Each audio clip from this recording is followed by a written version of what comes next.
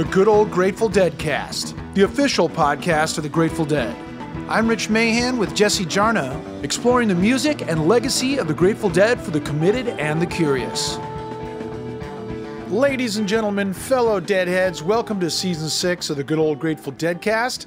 I'm your co-host, Rich Mahan. As always, thank you very much for tuning in.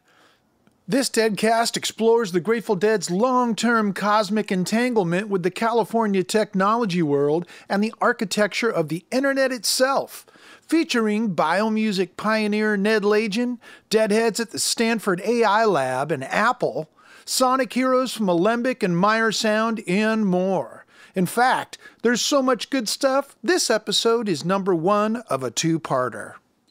Pop on over to dead.net/deadcast and check out all of our past episodes, including the complete seasons 1 through 5, and you can link from there to your favorite podcasting platform so you can listen where you like to listen. Please help this podcast by subscribing, hit that like button, and if the spirit moves you, leave us a review and tell a friend. Very kind of you. Thank you very much. Have you checked out the transcripts we now have for most of our episodes?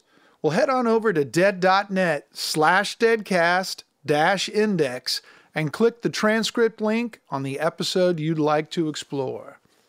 Well, just announced is the 50th anniversary deluxe edition of Bobby Weir's first solo album, Ace, and there are a few configurations you need to know about. For this new collection, Bobby remixed the original album, and he pairs that with a new live version by Bobby Weir and Wolf Brothers, recorded earlier this year at Radio City Music Hall, featuring the Wolf Pack, with special guests Tyler Childers and Brittany Spencer.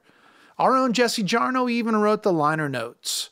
There will be a 2-CD version, as well as a custom high roller pearl white vinyl release, available exclusively from Dead.net, both with a release date of January 13th, 2023.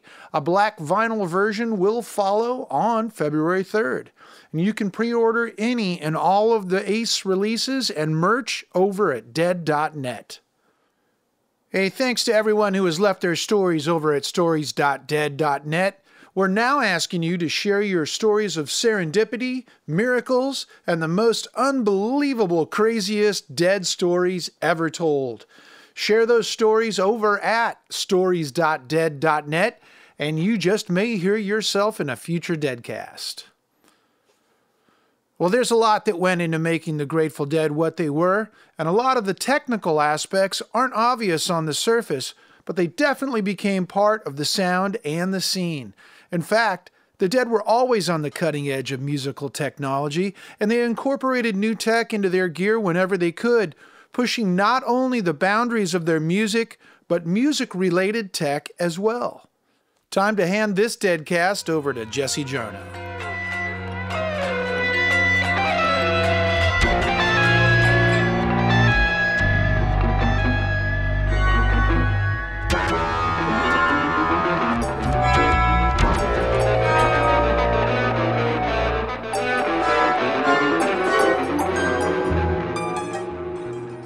Today's Deadcast begins with a participatory activity. Go to Google and type in a date the Grateful Dead performed. Very likely, the top 10 search results you see will be dominated by links to pages about the Dead show that was played on that date in history, outweighing all other world events that might have occurred.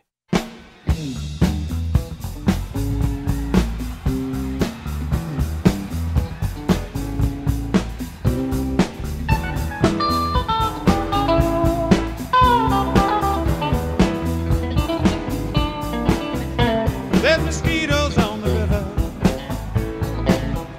fish are rising up like birds, and it's been hot for 7 weeks now. That was The Music Never Stopped from June 7th, 1977 on the Winterland June 1977 box, and 6/7/77 is one of the dates that definitely works. Okay, to be fair, Bing downranks the Dead a bit, and this doesn't work on Baidu, but for the most part, the Grateful Dead's concert history is deeply baked into the way the internet is indexed. In some ways, the reasons for this are pretty obvious. The Grateful Dead are one of history's most influential bands, and Dead freaks are pretty obsessed with dates. But the story goes much deeper than that, and goes beyond just the Dead's concert history and into the makeup of both the Dead and the Internet itself. In the summer of 1966, the BBC show Panorama, hosted by John Morgan, sent a crew to California to survey the burgeoning technology scene. The shape of things to come has arrived in California. The astonishing, moonwalking products of its technology remain a science fiction for Britain and Europe. In the far west, the wildest dream populates the landscape. Journalist Don Hoffler would coin the term Silicon Valley in 1971, but Northern California was a center of tech long before that. The scale of investment is beyond anything ever seen before, or anything this country could conceive. And the youth of Northern California were ready for it. Longtime Wired journalist and author of Neurotribes, Steve Silberman. So many of the original psychedelic San Francisco proto-jam band performers were into science fiction. Paul Kantner, who I talked with at length in an interview that's online, David Crosby, Wooden Ships was, of course, a science fiction song, in a sense. And one of those people who was into science fiction that much was Phil Lesh. And everybody thinks that Owsley must have sort of arrived fully formed and everything, but that's into the sound systems and the acid. But that's not true. It was actually Phil Lesh who convinced Owsley or Bear to get into being a sound man. Phil encouraged Bear to take up sound technology. And that came from Phil's feeling that being with Bear was like being in a science fiction story. Owsley Stanley, known as Bear, introduced himself to the Grateful Dead in January 1966 at the Fillmore acid test. He'd already studied electronics in the Air Force and moved on to psychedelic science by 1965, becoming the world's preeminent underground manufacturer of LSD. But if anything, that only amplified Bear's interest in technology, striking a keynote for the next 3 decades of the Dead's career and beyond. If only I could be less black. If only I knew what you'd find. The psychedelic dance halls of San Francisco offer other, more peculiar insights into a possible future. The city's known as Psychedelphia, Tripsville. Props to whichever head fed that one to the BBC. Maybe the same one that told them they should head to the Fillmore Auditorium. The group is known as the Grateful Dead. They sing the Mindbenders. That was the Grateful Dead at the Fillmore Auditorium in early June 1966, performing Mindbender. Unbeknownst to the BBC film crew, they were witnessing one of the most peculiar intersections of California technologies. On stage, the Dead were playing through their new experimental sound system, built from repurposed Voice of the Theater speakers. And operating that sound system was Owsley Bear Stanley. Over the 3 years of this podcast, we've discussed many of the technological innovations that surrounded the Dead. We'll have plenty of fresh interviews today, but we're also going to shout back to a few previous episodes. Our special Bear Drops, LA66, delve deeply into Owsley and the Dead's first forays into live sound, drawing on David Gantz's great 1991 interview with Bear, featured in Conversations with the Dead. Link at dead.net/deadcast. Yeah, I knew nothing when I started. I just said, hey, sure, I'll be the sound man, and we can use my hi-fi. I did notice one thing straight away, and that was that the instruments that they were using looked like somebody built them in their garage. When you opened them up, they looked like they had parts that looked like they came out of a 1932 radio. And in fact, it was about right. Yeah. That was about right. It was, I think it was Les Paul who took apart a radio and put the parts in his guitar. Basically, the guitars in 1966 were identical. They still had a magnet with a coil of wire around it, 6 screws in the top of the magnet, and sometimes not even the screws, but often the screws. They had a wax capacitor and a cheap potentiometer. That was it. I knew we had to do something because the technology was so primitive that it seemed like it was holding the music back, that we could go to another level if we had better instruments. Half the time they'd crackle and pop and hum, and there would be distortion out of the speakers. It wouldn't be controllable, and the guys would make a sound not what they wanted.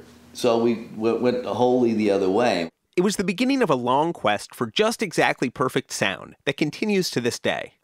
At one of the acid tests, I don't know which one it was. It might have been Watts, actually. It was a very strange experience where all of a sudden I was looking at sound coming out of the speakers. This happened on several occasions. Also happened in the house that we were staying in Watts, where I actually saw sound coming out of the speakers.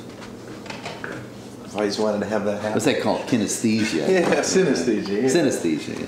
Bayer's synesthetic experience would become foundational to his understanding of sound and how he would work with the dead. The alchemist responsible for the LSD explosion was also very much part of the California technology boom, or perhaps they were one and the same. Mindbender indeed. BBC host John Morgan was surely one of the first to draw out this connection. How close was the connection between psychedelphia's self-absorption, the prevalence of drugs, and the new technology? Dr. Frank Barron, a psychologist at Berkeley. Well, I think that the rate of social change, which itself has been accelerating rapidly, and sparked by the technological and scientific revolution, is closely related to the use of LSD. In 1964, Frank Barron presented his study, The Creative Process and the Psychedelic Experience, published the following year. We've posted a link at dead.net/deadcast. Someone who shared Barron's ideas was colleague Myron Stolaroff, who in 1948 helped invent the Ampex Model 200A reel-to-reel tape recorder, revolutionizing the music industry. A few years later, Stolaroff came across LSD, still legal, and still considered a miracle drug of sorts.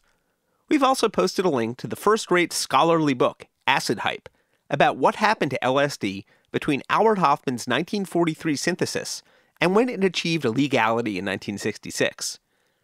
By the early 1960s, Stolaroff led at least one LSD retreat for Ampex engineers before founding the International Foundation for Advanced Studies in Menlo Park, a for-profit enterprise that led people on their first trips at fairly top dollar. One of those was future merry prankster Stuart Brand. Another was future dead archivist Dick Latvala. One way of putting that is to say that the company that manufactured the Dead's preferred brand of recording tape had deep psychedelic roots themselves. Another way of saying that is that LSD was everywhere on the San Francisco Peninsula even before Owsley Stanley set up shop and began to manufacture his own. And it was already deeply entwined with the technology world as the space age transitioned to the computer age. I like to think, and the sooner the better, of a cybernetic meadow where mammals and computers live together in mutually programming harmony like pure water touching clear sky. Poet Richard Brautigan was a Haight-Ashbury neighbor of the Grateful Dead, and first published his evocative poem, All Watched Over by Machines of Loving Grace, as a hand-distributed broadsheet via the Communication Company. It was passed around and hung on telephone poles in the Haight. I like to think, right now please, of a cybernetic forest filled with pines and electronics, where deer stroll peacefully past computers as if they were flowers with spinning blossoms. The poem set the tone for a countercultural approach to technology that was at once radical, symbolic, and deeply complicated. Of the American defense budget, nearly 40% has gone to California. For the heads in computer science, the goal is perhaps occupation and eventual liberation. That's not exactly how the deal went down. Erik Davis is the author of several far-out books, which we've linked to at dead.net/deadcast. Most relevantly today, Technosis, Myth, Magic, and Mysticism in the Age of Information. Cybernetics is kind of like the big idea, and it ends up influencing the mainstream and the counterculture.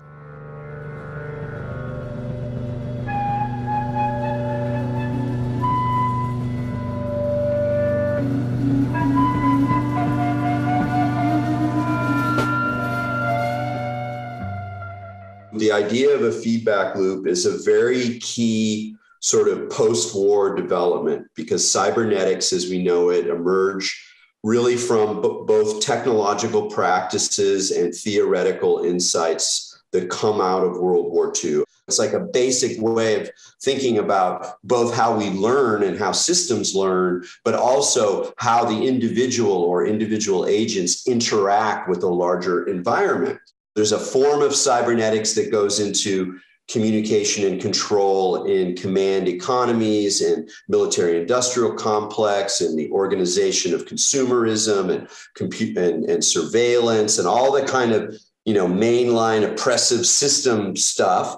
And there's a sort of softer, gentler kind of cybernetics or system science that goes into cultural software, that goes into ecology, and particularly goes into the idea that we don't look at individuals as standing alone, making their own decisions, but as embedded in these larger systems of flows, which could be ecological situations, like you're in nature and you're immersed with the flows of energy and matter and even consciousness that move between the individual human and the larger ecology.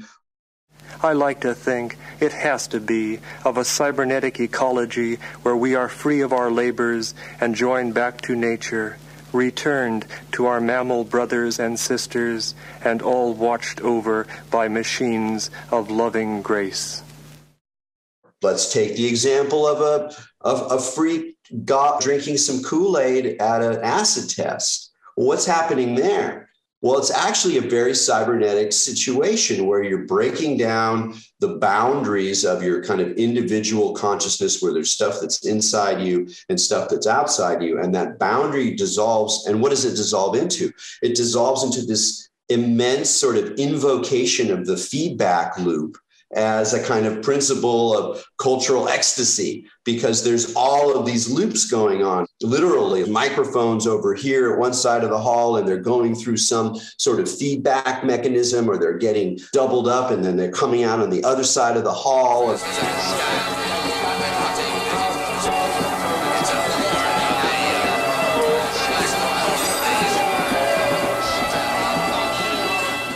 The idea of the feedback loop, which is really a key figure of cybernetics, where something goes out of something, changes, and comes back in and changes the function of that person.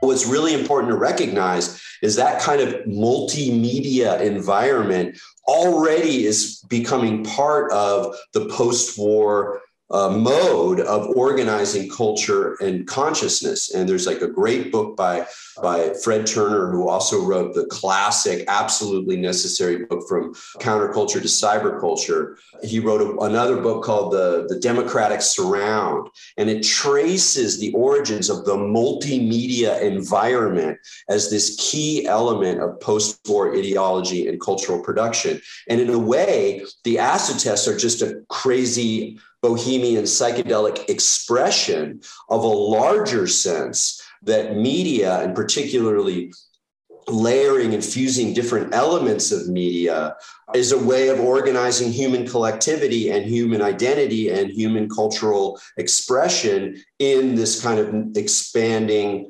technological environment of the post-war world. Some of that high-powered rocket fuel? Well, let me take a sip.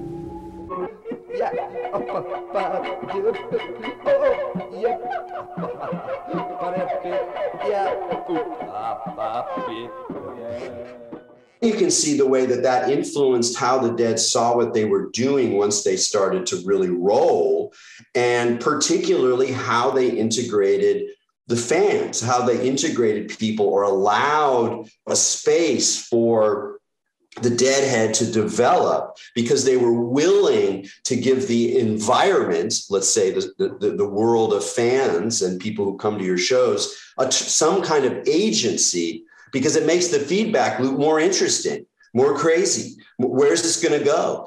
By 1967, there was already a developing feedback loop between the freak underground and the technology world, a feedback loop to which the Dead were well attuned.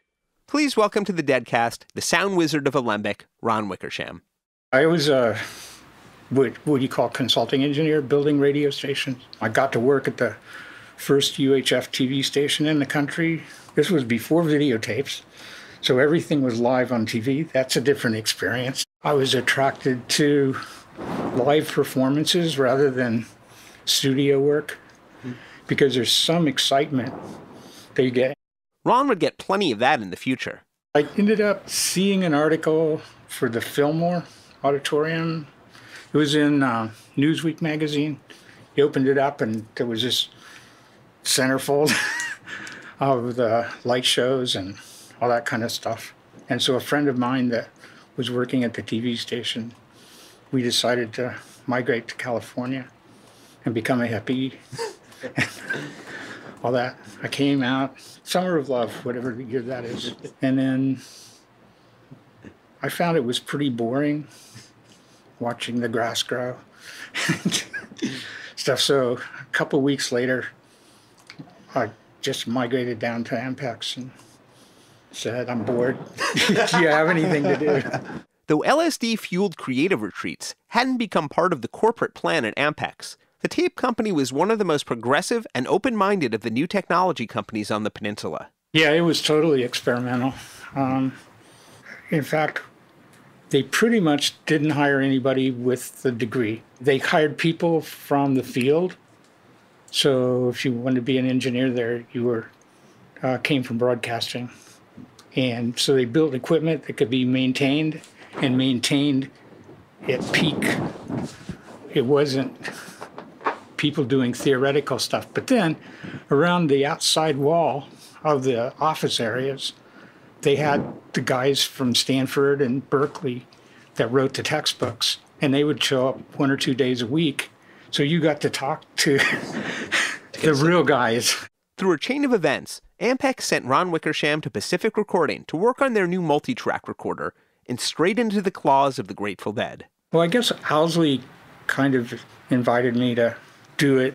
At that point, he was saying I should not only work in the studio, but toward their live stuff and work on the instruments as well.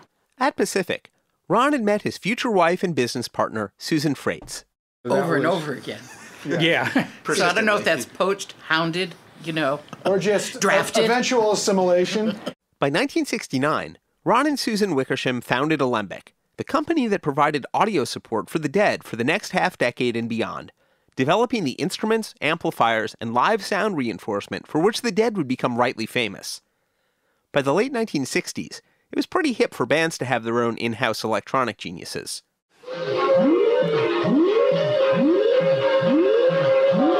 Hello, I'm Alexis from Apple Electronics. I would like to say hello to all my brothers around the world and to all the girls around the world and to all the electronic people around the world. That is Apple Electronics. That was Magic Alex from Apple Electronics. The Beatles' Apple, not Steve Jobs' Apple, but we'll get back to that one. Magic Alex didn't quite pan out with the Beatles. The Dead did better with Ron Wickersham. For comparison's sake, if you've seen the Beatles documentary Get Back, the same week in January 1969 that Glyn Johns was building an 8-track studio in the basement of Apple Records by lashing together a pair of 4-tracks, the Dead sound team was lugging their own Ampex 16-track up the stairs at the Avalon Ballroom to start making live Dead. Within the next year, they'd build their own monitor system too. But it wasn't luck. The Bay Area was positively wired with electronics heads. Another was Bob Cohen, who did sound at the Family Dog's Avalon Ballroom and helped develop noise-canceling headphone technology that he'd eventually sell to NASA. John Markoff covered technology at the New York Times for nearly 3 decades, and I recommend his books, What the Dormouse Said, How the 60s Counterculture Shaped the Personal Computer Industry, as well as his new biography of Stuart Brand, titled The Whole Earth. We've linked to both at dead.net/Deadcast. Welcome to the Deadcast, John. There was a whole range of ideas, and all that coalesced on the peninsula circa 65 to 75 during that same period that the Grateful Dead was forming. The advent of the microprocessor meant that you could have your own computer. And then you had this group of mostly young men on the mid-peninsula in the early 70s to mid-70s who had a hunger for computing. They wanted to get access to their own computers. They weren't even sure what they were going to do with them. They thought of them as fantasy amplifiers. Which sounds a lot like LSD, actually, in the very clinical sense that a half-century of studies have subsequently shown. There were a whole set of different paths to augmenting the human mind going on the Mid-Peninsula at the same time. There was the Esalen stuff happening, the personal growth stuff. There was the psychedelic stuff happening. There was Engelbart's intelligent amplification, IA stuff happening. And all of that was swirling right at the same time. Stuart Brand set himself down right in the middle of that, right at the right time. Lonely baby, lonely and blue. I'm lonely baby, lonely for you. Are you lonely for me, baby? Are you lonely for me, baby? That was the Grateful Dead at the Academy of Music in New York on March 26, 1972, now Dick's Picks 30. The Hells Angels party that we talked about in both our Donna Jean episode and our Europe 72 prelude. One person who was backstage that night was Stuart Brand, who'd organized the Trips Festival in 1966 with the Merry Pranksters, the Dead's first big San Francisco show. They weren't exactly best bras, but they remained colleagues in the new world. Brand was on his way to the United Nations Environmental Conference in Stockholm, one of the world's very first, set for early June 1972, where he'd meet up with Wavy Gravy in the hog farm. We discussed it a bit in our Europe 72 episode about the Netherlands.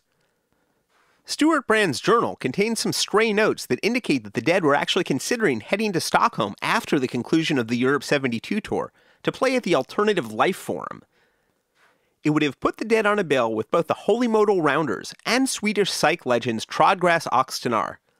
But alas, it wasn't to be. And maybe for the best, the Life Forum was a bit chaotic, with the Swedish environmentalists a bit suspicious of the Americans. But it would have been an inspired pairing by Stuart Brand, who is fast becoming one of the most critical bridges from the counterculture to the dawning computer age. In 1968, 2 years after the Trips Festival, Stuart Brand published the first edition of the Whole Earth Catalog.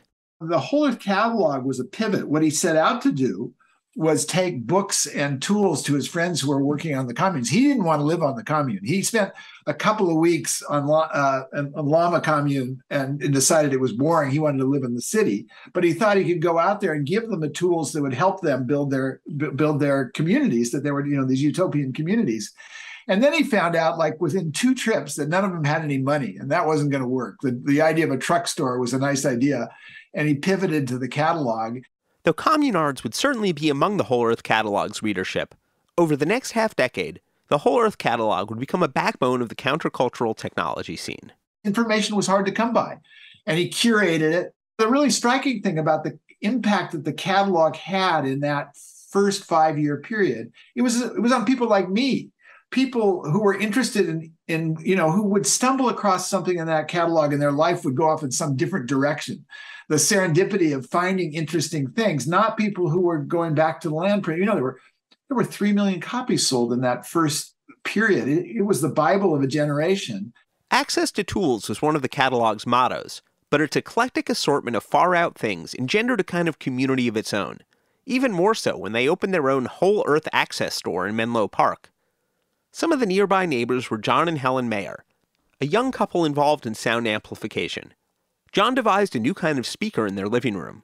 The store was around the corner. Yeah. And we put a brochure in the store. We gave a demo for Stuart Brand outside, and he put in his catalog, said, well, if you want something to take your head off, here it is. It was called the Glyph. The first loud sound I've heard that didn't make me want to run, Brand wrote in the last Whole Earth catalog. I wanted to stay and shake. If Stuart found it interesting, it showed up in the catalog. So we built the 8-foot horns, and Pepperland started to happen. The Meyers moved in and out of the Grateful Dead's orbit in the 1970s, before building the Dead's PAs through the 80s and 90s on behalf of ultrasound. From the moment the Dead had any money to spend, they spent it on gear, and their budgets for audio gear, modified guitars, amplifiers, and PA systems, became an enormous driver for technology for 3 decades. In the years 1971 to 1974 especially, the band was deeply involved in what was first known as the Alembic PA, eventually morphing into what's remembered as the Wall of Sound. In February 1973, the band booked a show at the Maples Pavilion on the Stanford campus to test the system's latest iteration. their first hometown show since the Palo Alto Be-In. They couldn't have picked a more symbolic spot to try out the latest technology. Wavy Gravy introduced the second set. And now the Rainbow Makers, right? Here they are.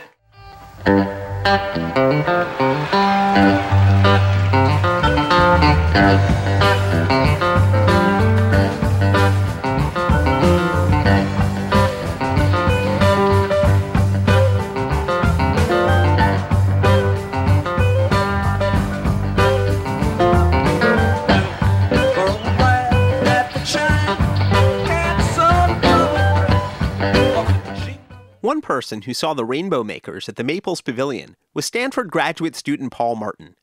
His origin story is similar to many Deadheads. He saw the band at Woodstock, but he saw lots of bands at Woodstock. I came out to Stanford in 1972 after finishing college in North Carolina, and in, I think it was January, maybe February of 73, the Dead played their only ever indoor concert at Stanford in the basketball stadium. And it was fairly easy to get tickets, and a bunch of friends that I watched other sort of psychedelic music with out that way said, oh, wow, the Dead are playing at Stanford. And so even though there was a big party I wanted to go to, I said, okay, great, let's go. And I joined them, and I was totally blown away. It's a legendary show. And I came away from it going, if I don't have to break too many laws to do it, and the Dead are anywhere within shooting range, I'm going. And that was my, in fact, I came after the show, which was over a bit after midnight. I went to the party that I was missing, and folks were whooping it up into the wee hours there, and talked to them about the show. And a bunch of them ended up going to all the shows after that. It was just, it was an amazing transition. The big switch in my brain flipped.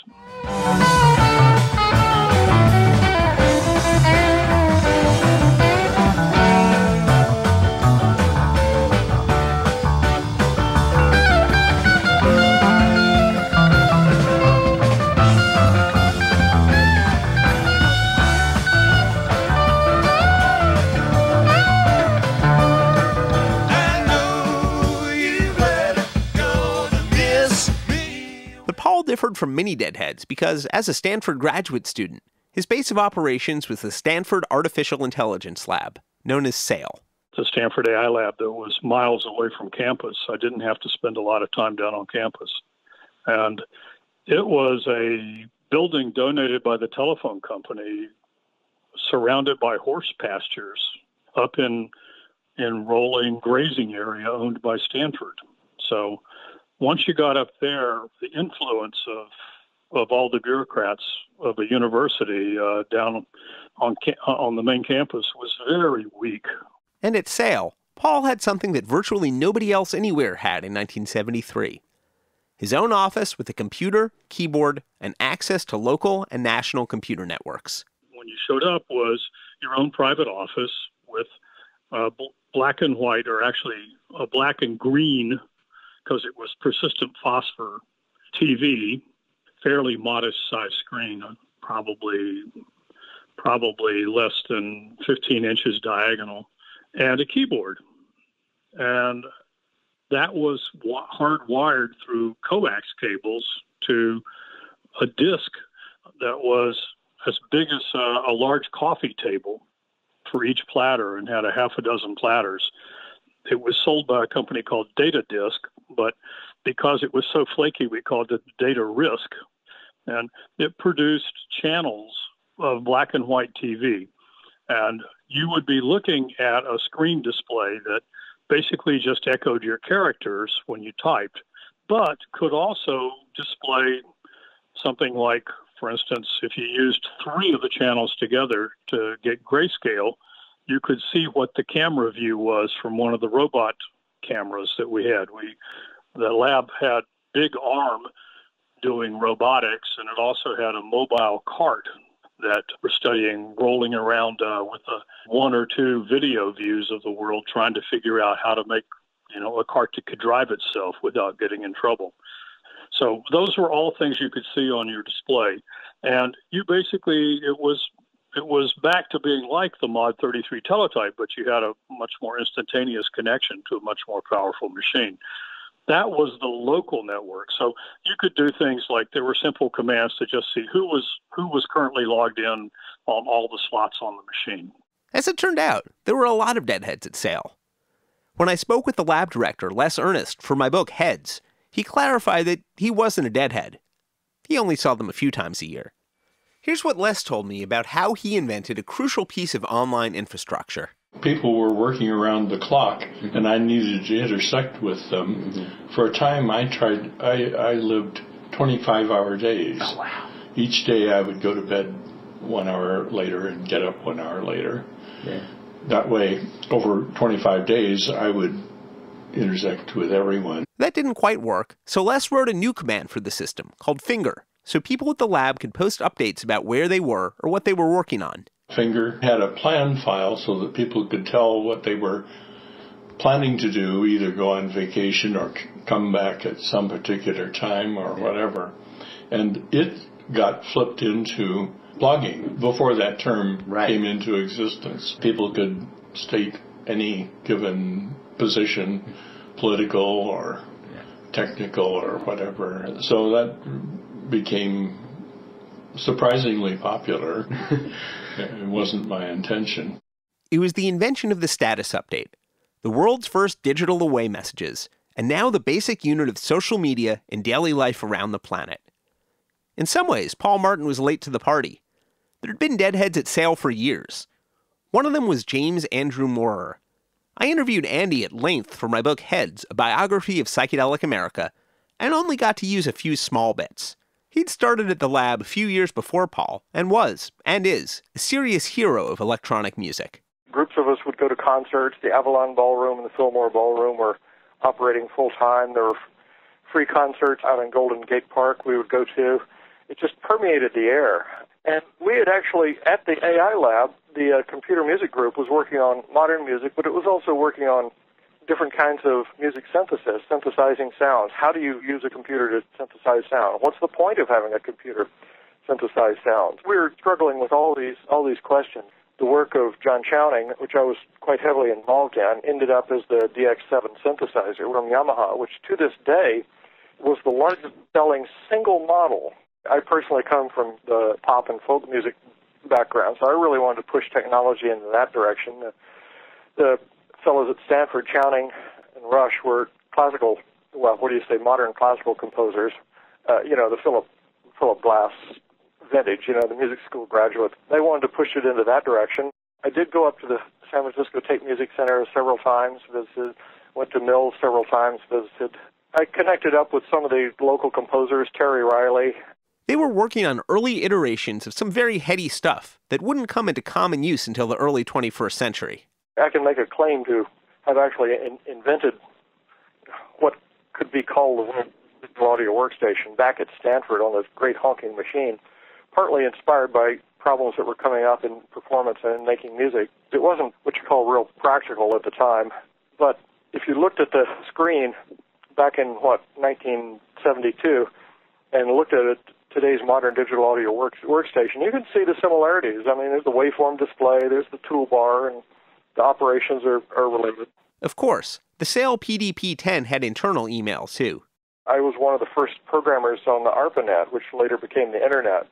Mind you, I can guarantee you that nobody had a clue as to what it would turn out to be.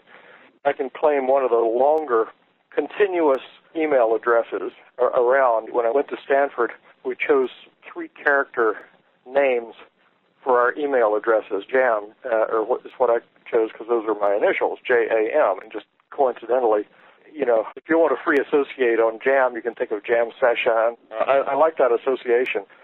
And now, what is this, 50 years later, 40-some-odd years later, I still use the email address JAM.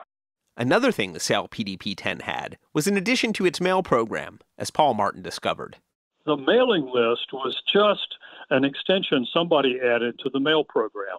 If what you put in was actually a file name, then the mail system would read that file and pretend you had typed in whatever was in it. So a mailing list was just a bunch of lines that you had put people's local, or in the case that they were on a different machine, remote addresses.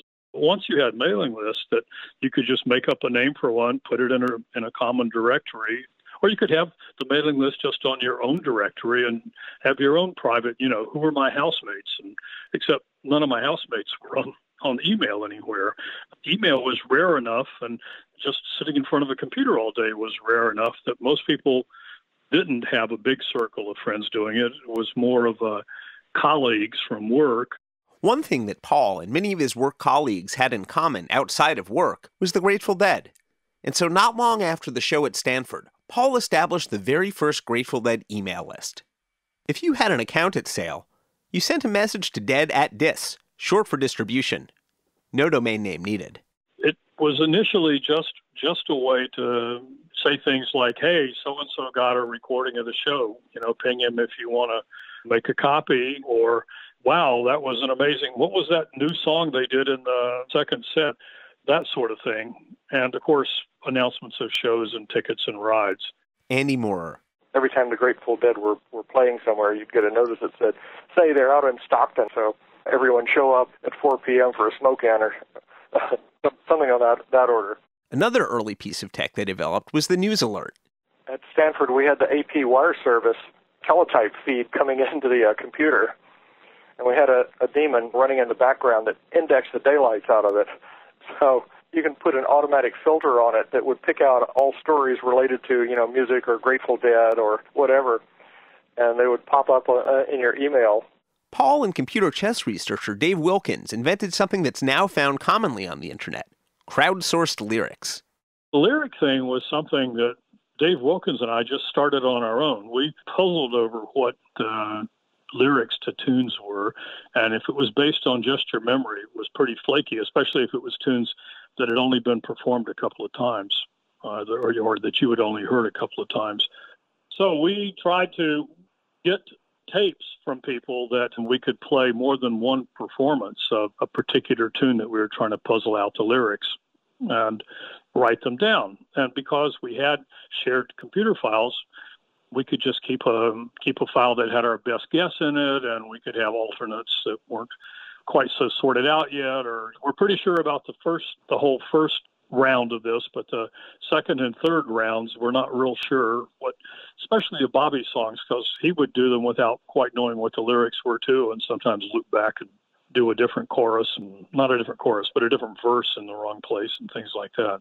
So anyhow, that was our impetus. And we had computer printers too, so we could make printouts and give them to friends who weren't on the computer. And if they had firm opinions about what the lyrics were, they could mark them up and hand them back to us, and we could decide whether to correct them the way they said or not, because it's a little hard to figure out the lyrics sometimes. The machine at Sale was also connected to ARPANET.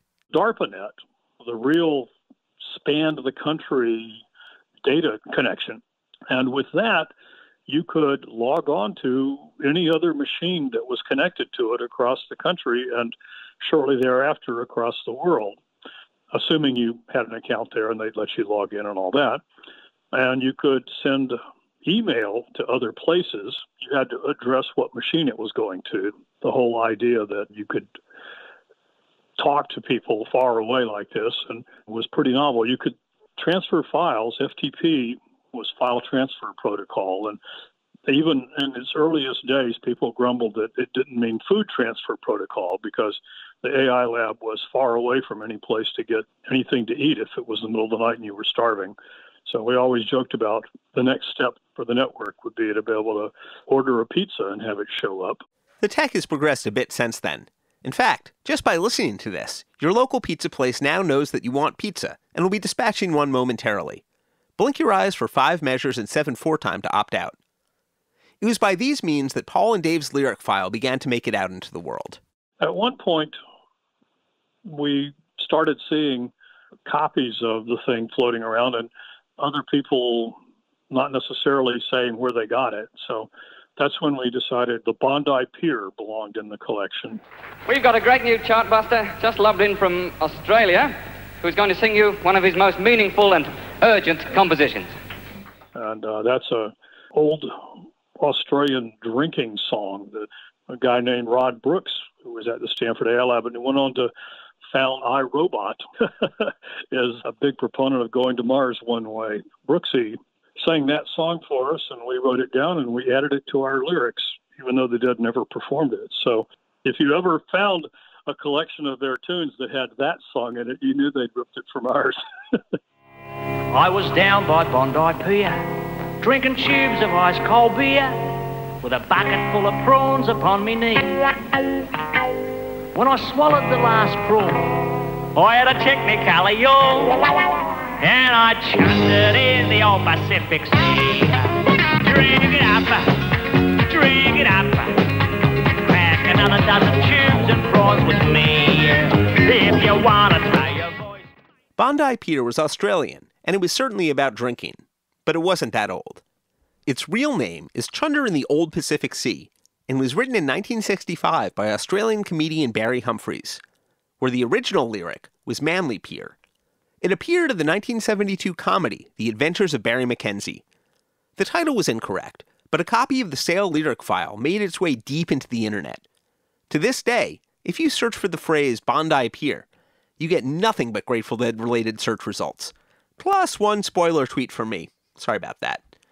Partly it's because it's not the song's real name, but it's nonetheless a testament to how deeply rooted and redundant Grateful Dead-related information is out on what's left of the open internet. Sometime in 1974, an actual member of the Grateful Dead showed up at Sale. Phil was good friends with Ned Lagin and a couple other people who shared the computer up there to do computer music research. In fact, they made one of the very first ever CDs ever made. But Phil came up to visit and hang out with these guys one evening. In the mid-1970s, Ned Lagin's Seastones project was the place where computers and the Dead's music intersected.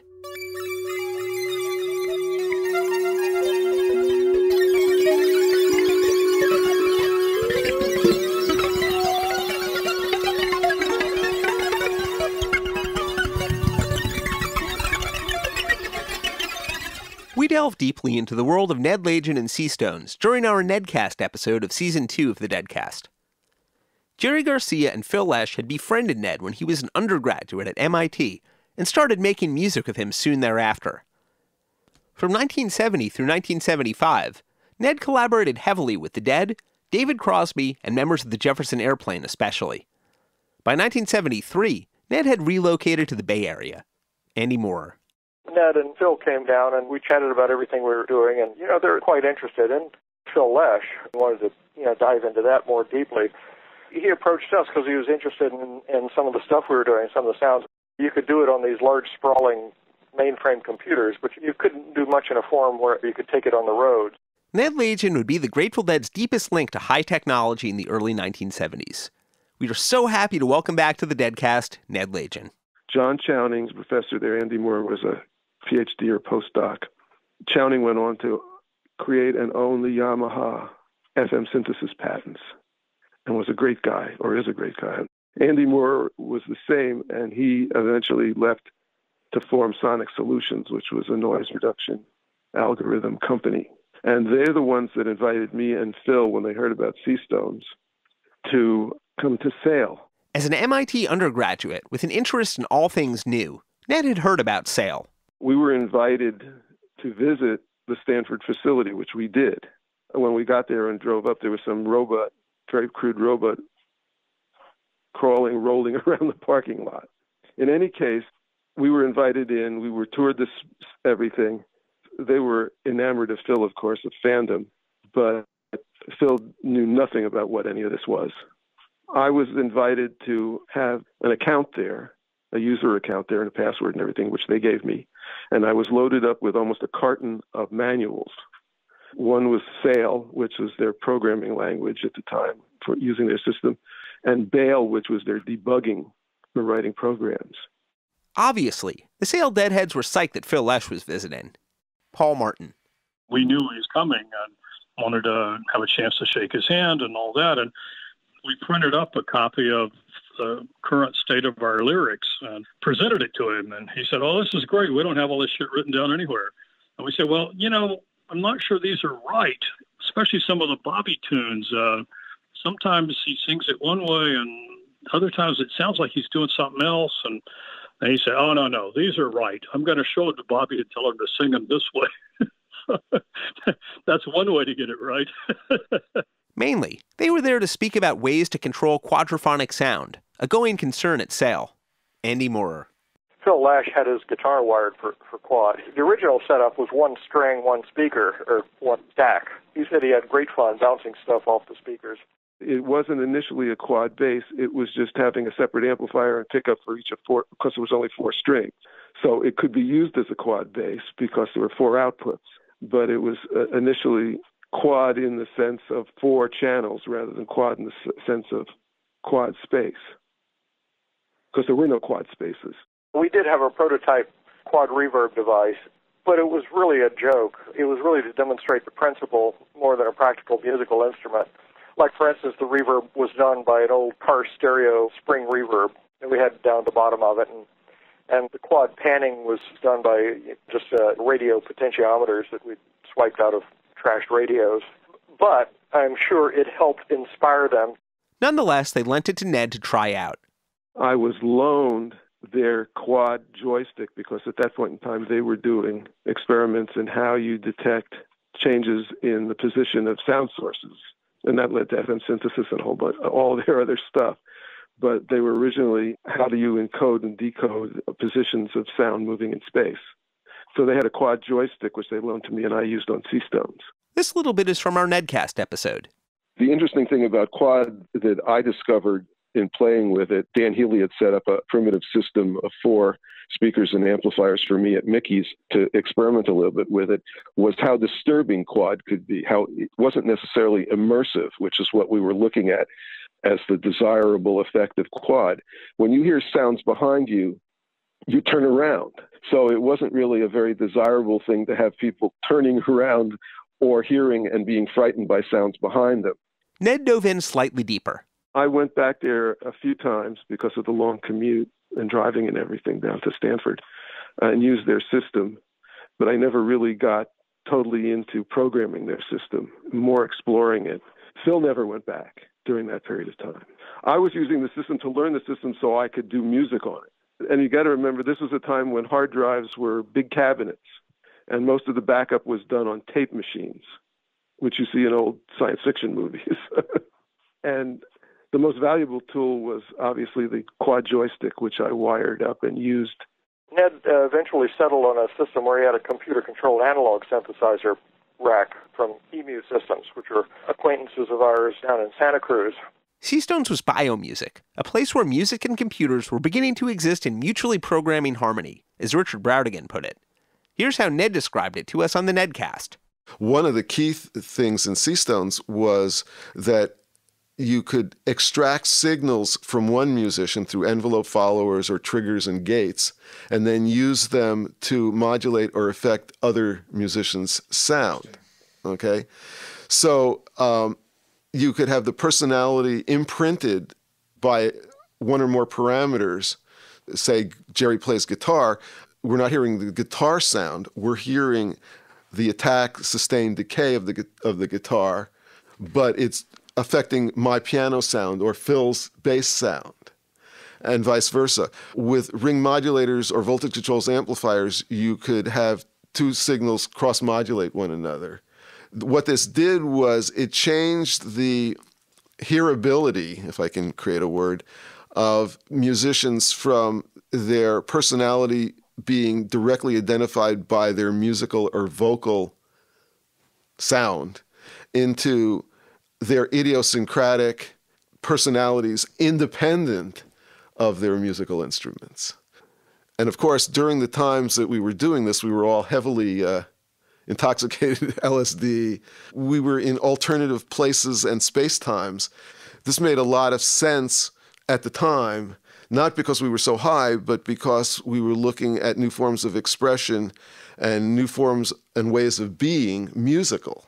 And one of the ways was to And one of the reasons to use computers was to extract the personalities, the imprinting, the techniques, the habits that various musicians had and use them to affect the sound of other musicians or the entire ensemble.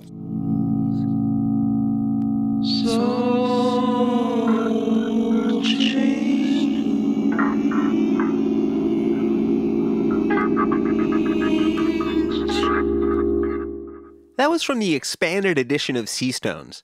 The voices of Jerry Garcia, Grace Slick, and David Freiberg not so much harmonizing as completely fusing. The CD is available from Ned's website, spiritcats.com, along with much of Ned's writing and visual art. We've posted a link at dead.net/deadcast. If you're intrigued by Seastones, we definitely encourage you to check out our episode about Ned, the expanded Seastone, and especially Ned's more recent album, Cat Dreams. Starting in October 1974, the Dead took a road hiatus that would last until June of 1976. During this period, they pursued a number of tech projects as alternatives to touring, some more vaporware than others. One was holographic sound technology. Yeah. That was a Garcia rack housing. And they just cooked up lots of stuff. A surprising number of publications reported on it straight-faced. Rackow was a monster bullshitter. Though the holographic sound technology may have been bullshit, the Dead kept very earnestly looking for the next path, even as they were retired from the road, apparently even commissioning legendary theorist R. Buckminster Fuller to design a floating venue. Dan Healy has said that copies are in his collection, and I hope they surface someday. It was during this period that Garcia threw himself into the production of the Grateful Dead movie. When they shot the film in 1974, they employed a very early sound sync technology, different from the very early sound sync technology Ron Wickersham devised when making Sunshine Daydream in 1972. And when the Grateful Dead movie was released in 1977, you might be shocked to learn that the Grateful Dead did it their own way, bringing in promoter John Scher to distribute it. I think they only cut about less than 10 copies of it, all right, 35 millimeter. And what we did, which was sort of innovative at the time, is we went to each city that we knew the Dead were the biggest, and we four-walled movie theaters, meaning we rented the movie theaters and took all the chance ourselves, whether people would come or not. We advertised it, and we knew where and how to advertise a Grateful Dead anything. It was very successful. And then we took those prints and piggybacked to, say, another 10 or 15 markets and brought in sound systems. Instead of using, in those days, the movie theaters just had like one big speaker behind the screen. So we brought in concert sound systems. Later on, the film went through a normal independent distributor with presumably more normal sound setups. But those original 1977 screenings sound amazing. We're going to backtrack just slightly to talk about an important Silicon Valley company founded by a pair of live bootleg fanatics during this period. We are so pleased to welcome to the Deadcast Daniel Kottke. Technically, Daniel was Apple employee number 12, but that's only going by badge number. The very first day I met Steve Jobs, which was like 2 weeks into freshman year at college, and I had another friend who was on the same floor in the same dorm as Steve. He said, "You should go meet this guy, Steve. He's interesting."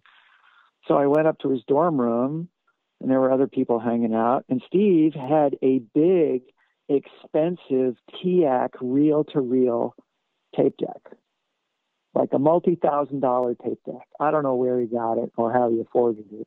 He didn't really have any money, but he obviously got a good deal on it. And what he was so proud of is his hours and hours and hours of bootleg Dylan.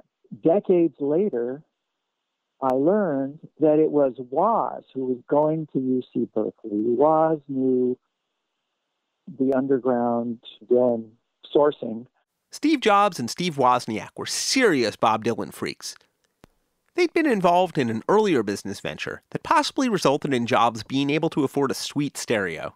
Steve was still in high school at the time. But it's also true that that is the year that Woz and Jobs were doing blue boxes. That's the year that 1971 is when the Captain Crunch story came out in Vanity Fair all about phone freaking. And since Woz was already at Berkeley, he tracked down Captain Crunch, and he brought Steve Jobs along, and the two of them went and interrogated him to find out how this whole scheme worked of phone phreaking. And then Woz immediately went and designed his own, better version, and started building them by hand. And between him and Steve Jobs, they went and sold them for a few $100s each, which was a lot of money back then. Daniel and Steve Jobs would travel together in India in 1974. Back in California, in the spring of 1975, a new group had started meeting in Menlo Park, the Grateful Dead's home turf, the Homebrew Computer Club. I went to homebrew meetings with Steve Jobs, and Woz would always be there, and I was such a newbie. I didn't know anything about computers or electronics in general, and so I was just like soaking it up, but I didn't understand how exciting it was that the Altair had come out. Also attending the Homebrew Computer Club meetings was Ned Lagin, who dropped out and gotten a job at Processor Technology. I went to some of the early Homebrew Computer Club meetings at Stanford Linear Accelerated because I was required to for my job at Processor Technology. There was only 2 or 3 companies at that point in time. Many of the hackers at the Stanford lab and elsewhere didn't take the Homebrew Computer Club seriously, thinking of them as hobbyists. It's very simple. It's academia versus grassroots. But the Altair, the world's first truly home computer, had opened the door. Well, I have number 113, and I have all of the manuals and schematics and everything about it, and I have even the original Popular Electronics from January 1975 when it first appeared. There's a fantastic photo that recently surfaced of Ned at the center of the full Seastones ensemble with Garcia, Lesh, and David Crosby at Dominican College in San Rafael in June 1975, posted on Nedbase, which we've linked to at dead.net/deadcast. It's sitting right there in the center of the picture on top of the other computer. That picture includes a whole bunch of technology. It has Jim Furman's state-of-the-art preamps. It has an EMU modular synthesizer. It has a polyphonic computer keyboard. It has an Altair computer. It has an Interdata computer and other stuff. I mean, at that point in time, it was a snapshot of the present and future of technology and music. But a few months later, Ned was onto a different fork to the future, working at Processor Technology. Some of the long hairs from Homebrew showed up at Processor, and Ned was sent down to talk to them. When Jobs and Wozniak came to Processor Technology, well, what they offered me was, could I help them make this computer work, the circuit board, really? And I said no. But certainly it was an offer to do work for some compensation. Ned had a job. The two Steves found their own path. Daniel Kottke. My college buddy Steve Jobs started this little computer company in his garage. And so I showed up in his garage in 1976 to help build Apple I's. And during that year, no Grateful Dead. We were listening to all Bob Dylan all the time. It was blood on the tracks. We wore that tape out. Whether or not Steve Wozniak drew the connection between live concert recordings and open technology platforms, he was definitely into both. He was completely in favor of open. They didn't use the word open source, but open technology. And was, the schematic for the Apple I that was freely given away. The code for the Apple I was freely given away. The Apple II was not secret. The schematics were available. Apple DOS source was not available. But anyway, Woz was, and it still is, in favor of open source. It wasn't until Apple got going that Daniel really discovered the Dead. American Beauty and Working Man's Dead, that was my senior year in high school. I was not a Deadhead. I never, one of my regrets of high school is that I never took the train to Port Chester to the Capitol Theater. My first Dead show was in Manhattan in 10th grade, which was 1970. And that was okay, but not earth-shaking, not life-changing. That was probably at the Manhattan Center in April. By 1977, Steve and I had rented a house together in Cupertino, and he wasn't around much. He was just at Apple all the time, always, just all the time. And then he had a girlfriend and wasn't even sleeping there anymore. And I didn't really have any friends. And it wasn't till I went to a Winterland show up in San Francisco, and it's like, oh my God, my people. And Daniel connected to the deep and wide scene of Bay Area deadheads, some of them working in various tech-related fields, plenty of them not. The bright line in my mind is the acoustic shows they did at the Warfield in 1980. There was a whole series of acoustic shows in October of 1980. So I mailed away for, I think I went to 3 of those shows. And for one of them, I got AA tickets. AA. And I thought AA came after Z. So I was expecting to have seats way in the back. No, I was front and center. And as the concert was starting, some guy came down like with the Visine bottle of LSD. Put out your hand. That's a life-changing event. Oh, my God. Sleep in the stars. Don't you cry.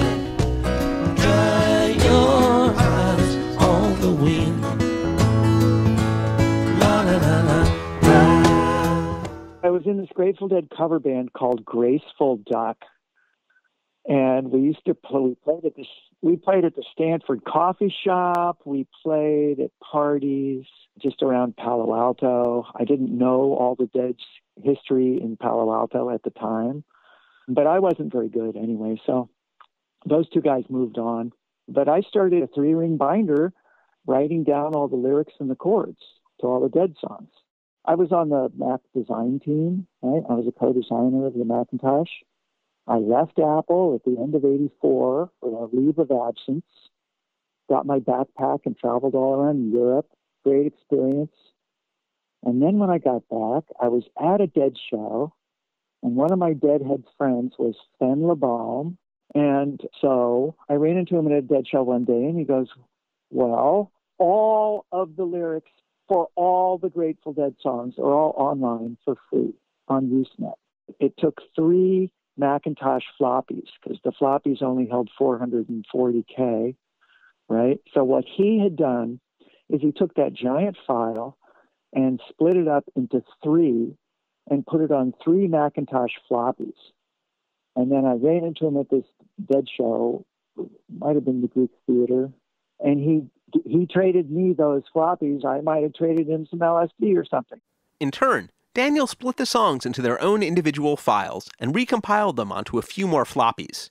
And somebody copied the floppies that I had created with all these Dead songs, lyrics, and brought copies of it to the Dead office in San Rafael and left them there without my knowledge.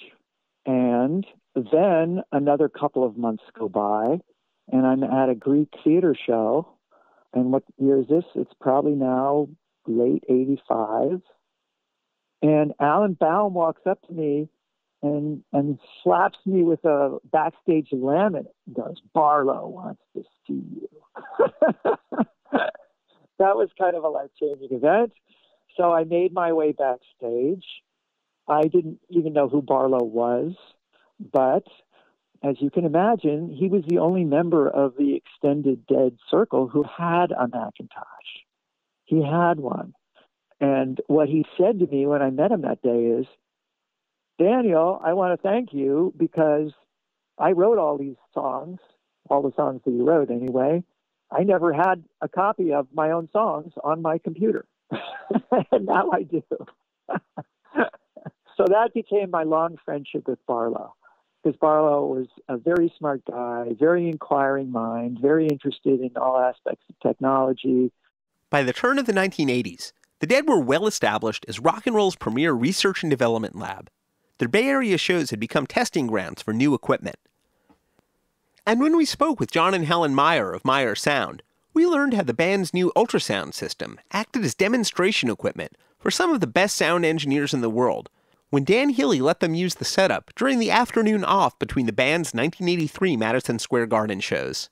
When they were at Madison Square Garden, they had a whole system at Madison Square Garden, and they let us use it for a demo for AES. We brought a whole bunch of customers to Madison Square Garden in the afternoon and we turned on the whole system and we did this amazing demo for everyone. We went from this very, very low level sound to shaking Madison Square Garden at full power.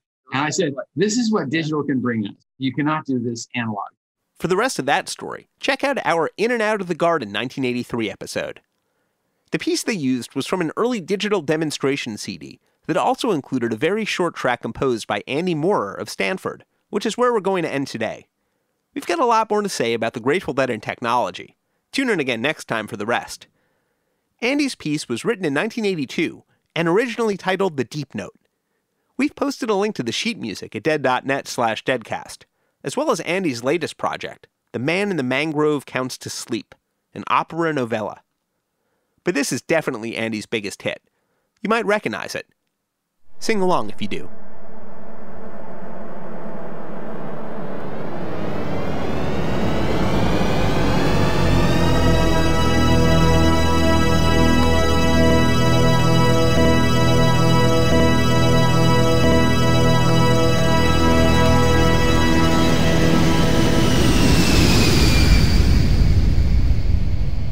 We'd like to thank our guests in this episode, John and Helen Meyer, Daniel Kottke, Ned Lagin, John Scher, Andy Moorer, Paul Martin, Les Ernest, John Markoff, Ron and Susan Wickersham, Eric Davis, John Morgan, Frank Barron, and Steve Silberman.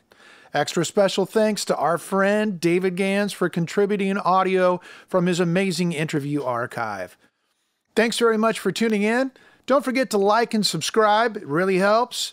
And keep your tour stories coming by recording yours over at stories.dead.net.